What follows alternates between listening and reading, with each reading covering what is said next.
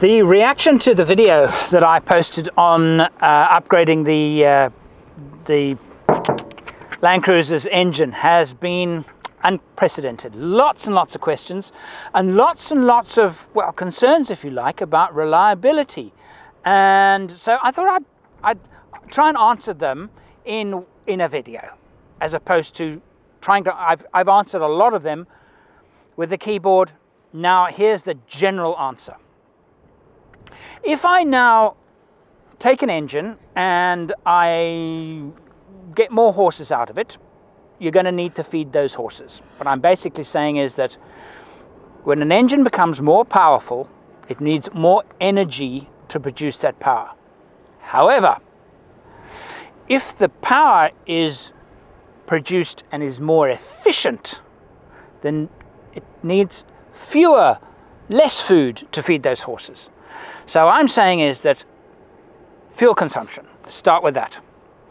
Will the Unichip improve fuel consumption? Not necessarily. If I drive it using the extra power and I'm always got my foot down and I'm enjoying the extra power all the time, no, how can it possibly use less fuel than if I had the standard engine and was running it and driving it more gently and using less power to get places? It's illogical. So am I going to save fuel? Only if I drive it in a similar fashion as I would have had I not changed and upgraded the engine. Remember, the map, the chip is changing the vehicle's map. Now the vehicle already has a map. When Toyota produce a map for an engine like this, they look at a number of parameters. Most important thing being emissions. They've got to pass emission regulations. Okay, then economy, then performance, and then the other things that come with it. So now what we're saying is that, well, it's exactly the same as putting in a new suspension system. People will ask me, well, it's a Toyota, for heaven's sakes. They spend millions of dollars working and getting the vehicle just right. True. Getting it right for whom? For the market, the people buying the car. Now, if I went and bought a Fortuner or a Kluger and started changing the suspension, changing everything like this, you might say, well, what are you using it for? You're using it for carrying a family. It's designed for carrying a family. Surely Toyota has done a really good job. Well, yes, they're nice. They already carry their family very well. They're safe and they're quiet and da-da-da-da-da-da, and they're as reliable as Toyotas generally are. And why would I want to change it?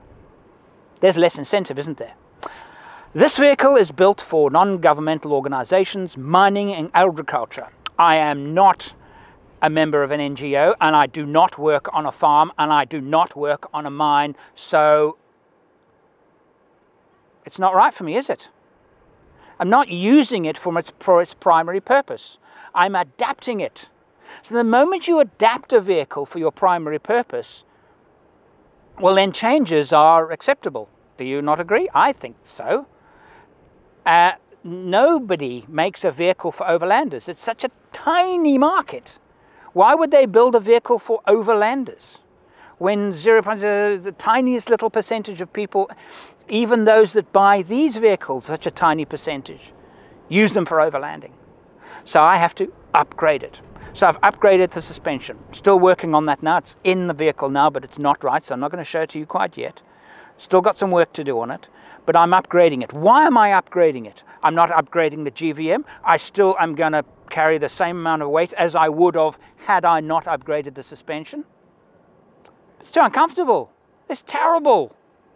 So I'm getting a product that is more comfortable, more able to take the long distance with a heavy load in more comfort than the standard one would do. Could this vehicle do canning stock route in July, which I'm doing, as is, without me making any changes to it whatsoever? Absolutely. No question about it. It would probably do it without the slightest problem. Maybe I'd cook a shock absorber, break a bush. It's a pretty tough track. Will I do that with the upgraded suspension? Probably not. Why? Well, the suspension is stronger. The spring, the shock absorbers are far more capable of taking the kind of punishment that I'm going to put the vehicle through, because they're designed for it. They're specifically designed for it. The vehicle's own suspension isn't. I can say exactly the same about the engine. When these vehicles are sold around the world, the map that Toyota puts in them, and this is the same for any vehicle, they put in a map that is suitable for everybody along the parameters that I've already described. Everybody will be happy with this particular thing. And I mentioned in the previous video about the t-shirt. You know, if you buy a t-shirt off the internet, it's you know, for me, it's a large is better than the medium, but a medium will do, but the large is actually a little bit baggy. So what would I prefer? Tailor making the t-shirt. I mentioned that. Well, that's what I'm doing. I'm saying I'm going to be driving in a particular way. Can I not tune it for me, my fuel, my circumstances, and because of the 5 different maps, my driving choice? So let's get past that. That's acceptable, I think, to you. But you're saying is, a lot of you are saying is, what about reliability? Toyota have built in reliability into their vehicles, and that's why they've got the reputation for reliability. I couldn't agree more.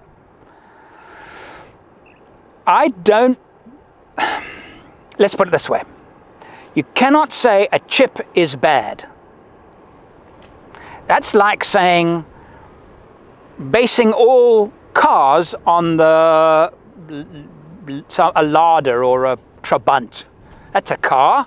A Trabant is terrible, dangerous, underbraked, awful piece of, really terrible.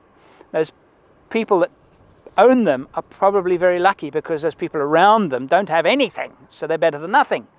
But let's say, okay, that's a car. Wheelbase, all cars, they're all tinny and break down all the time and smelly, and we know they're not. It's exactly the same thing about chips. One chip is not the same as another chip. The Unichip, and I know this might sound right now like I'm doing a big sales pitch for Unichip. I'm not actually doing a sales pitch for Unichip. I'm doing a sales pitch for me. I don't take these things lightly, and I have been contacted by so many people. Hey, this chip, the power, this chip. Have you heard about this chip, the power? Race something. I don't know much about them, individual ones. When you look for a chip, if you're thinking about chip, if you go to a chip company and their boast is, we'll get 4,000 horsepower out of your engine compared to Fred's chip, and that'll only give you 2,000, then run. Do not, because that's the wrong approach to a chip. This engine is very under-specced in its natural form. And Toyota do that for the reliability, and they take this very similar motor and they put 2 turbochargers on it and put it in the Land Cruiser 200, and it produces far more power than this one does with the Unichip. So what are we doing? If the primary objective of putting in a chip is to get more power, and you are going to drive like that, full power, a lot, all of the time, then I agree with you, it's going to affect vehicle reliability. It has to, because the engine is working harder. But what I've done here is I've improved efficiency. The net result is I get more power. Why? Because it's more efficient. You can't make it more efficient and not have more power, because well, that's what efficiency is. It's power, fuel consumption, throttle response, and all of these different things. So if you have a chip manufacturer boasting about claims of power, then as far as I'm concerned, run, because I could double the power out of this thing with a Unichip. If it would be easy, more than double, easy. And having known, I know the chap from Unichip, I know him personally, and I've known him for a long, long time, and we've had dinner together, and I've been always fascinated by his product, and he's so conservative. As far as he's concerned, if it's going to damage the engine, then we've failed. That's his attitude. He's not interested in selling chips. He's interested in honing performance. That's his genuine desire. Yeah, he's a wealthy man and he's been extremely successful. You know something? You get extremely successful with a product that has an amazing reputation, like this one does. Not a one-off product that makes your car more powerful. That doesn't make a great product. That's my take on it now, Dav. And fitting the Unichip was not done lightly. I mean, yes, I know him and I got it for nothing. That's got nothing to do with it. Would I have fitted, and I've been offered many, and I've said, no thank you. Why? Because I don't know the product. I don't know the people behind it. I don't know the philosophy behind it. There are many good chips on the market. Unichip is not the only one. Whenever somebody has come to me and said, have you seen this chip? It can do this. 90% of the time, I thought to myself, Unichip could do that 2 years ago. They are world leaders. But just knowing that there's this philosophy of if it affects the reliability of the engine, then no. Now, setting 1 on this thing goes like a rocket. It's actually silly how fast it is. If I now drive it on setting 1 all of the time and logic tells me it's going to have an effect on reliability. So one needs a little bit of mechanical sympathy. I will not drive it on 1 all the time because it's not needed. That will increase my fuel consumption because the power setting is the power setting. It's not the efficiency setting. It's more efficient, yes, but it's more powerful. So the primary objective is more power. But there are built-in safeguards. If this thing cannot overfuel, and if you want to damage a diesel engine, there are 2 things you do with it. You drive it at too lower RPM, too high power settings on too lower RPM, destroys the diesel engine, even the non-turbocharged old ones. The old 1HZ Toyota engine. If you want to break that engine, drive it too easily, too softly at too low RPM. Destroys that engine. It likes to be worked hard and hot. Rev it. That's what it likes. This much more modern engine. I can rev it, and will it last as long as if I drove it sensibly? No. How can it? Logically it won't. So to say that the reliability has been compromised, the answer is, if I drove it in its standard form without doing any improvements on the efficiency and drove it like a hooligan, no difference. Now I don't need to drive it like a hooligan to get the same amount of power as I would have got from the standard unchanged engine. That's the way I see it. So it's up to me if it affects the reliability. Will it affect the inherent reliability of the engine? No. When I need to get up that long sand dune and I need a bit of power, then the power is there. And the vehicle that Unichip is designed, if it gets to the point where it's overstressing the engine, it just cuts back fuel. It's got a safeguard built in. So that's why I fitted it. And that's why I'm completely confident in the fact that it's not going to affect reliability.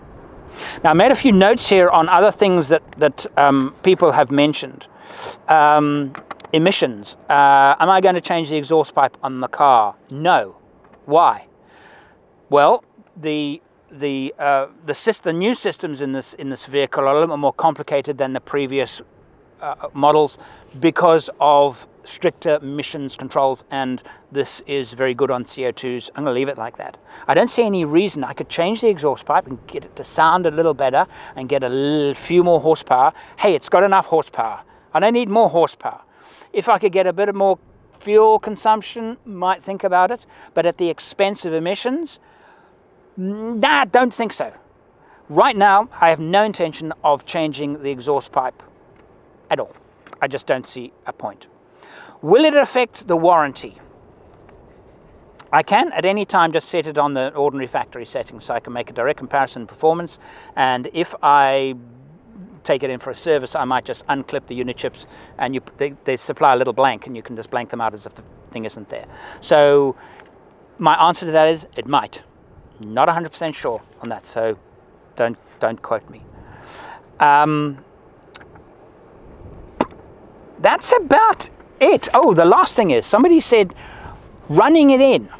What about being careful with the engine in the first 1,000 kilometers? Here's my take on running it in. When they say be careful in the first 1,000 kilometers, they do not underline big capital letters, do not mean drive the engine gently. If you want to ruin an engine, drive it gently when it's new. Here's the key. Warm it up quickly, which means drive it normally until it is at operating temperature. Do not race it until it's at operating temperature. And whatever you do, no, even new, old, doesn't matter, never warm an engine up by idling it. It fills the whole thing up with coke. It is the worst thing you can do for an engine, new or old, is to warm it up by idling. You want the engine to get to maximum, optimum operating temperature as quickly as you can, and you do that by driving it normally. And then, with a new engine, give it revs.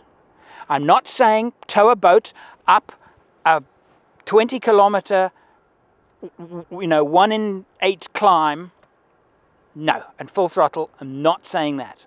I'm saying when the engine is new, brand new, rev it. Take it to 3,000 RPM, change gear. Take it to 4,000 RPM, change gear. Take it to 2. Run it at 100 k's an hour, 110 k's an hour, 80 k's an hour. Change down. Get the revs revving up.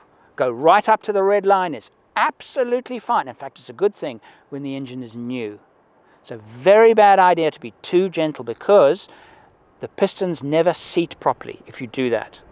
I'm not saying hammer the engine. I'm saying rev it freely. Let the engine work. Let the engine get hot. I'm not talking about super hard work. I'm talking about revs. And I know this for a fact. And I base it on aircraft engines. Aircraft piston engines, it's got a big sign saying, do not run this engine in full power or idle for the first 25 hours. Never take a new aircraft engine and go on a long run. It will never seat it will burn oil its entire life and never produce proper RPM.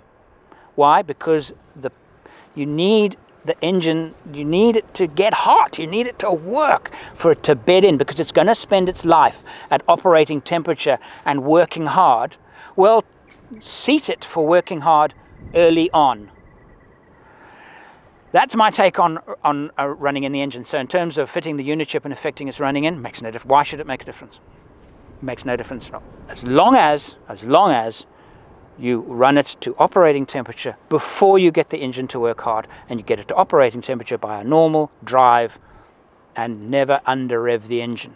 And I think that is about it. I think I've covered anything. What are the risks of putting in a Unichip? That's up to you. The risks of putting in a chip, that's up to you. Buy rubbish, don't do any research, buy cheap off the shelf. I reckon you could damage your engine. I think there's a very good chance. Buy a good quality, well-researched, well-respected product. I do not believe there is any risk at all in your engine, and all you'll get in is a better performance car, more fun to drive, just a better all-round experience. There you go, my 20 cents worth.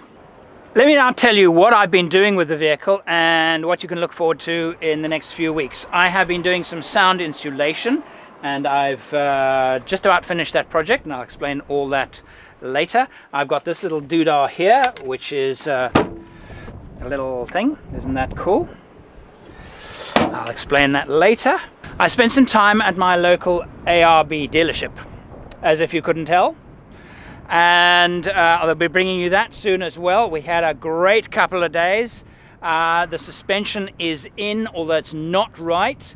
We're still working on that. Got to do a few alterations this week, so that's not quite right. A few tweaks. I've got some very nice products to show you. I've got a air system and cool stuff, to say the least. Oh, and I've been working on the interior. Here's a very, very short preview of the interior.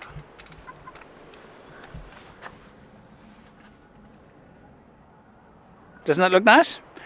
Okay, I'll tell you more about that later. A few of the things that I still want to do though before canning stock.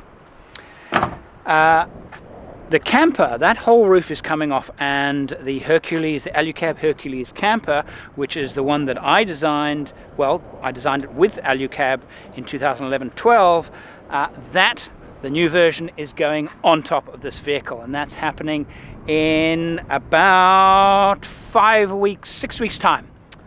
A bit more than that, yeah, whatever.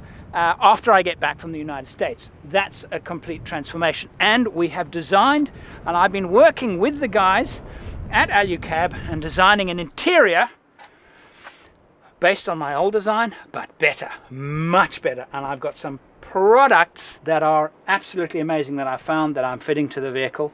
It's going to be stunning. So there's going to be a little bit of a break. I'm going to bring you videos in the next 2 or 3 weeks. Then I'm in America. Then there'll be a bit of a break, and then it's going to be some cool stuff from America. And the next video you'll see on my YouTube channel will be an explanation of what we're doing in America, which includes live videos from the USA. More of that on the next video.